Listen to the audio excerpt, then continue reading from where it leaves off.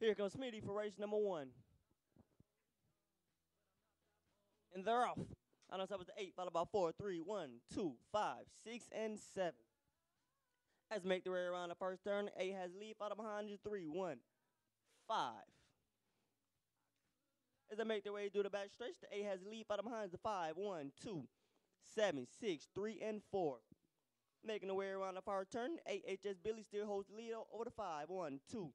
Making their way around the final turn into the home stretch. It's a battle between first, the 5 steals the lead, and when it gets down to the wire, it will be the 5.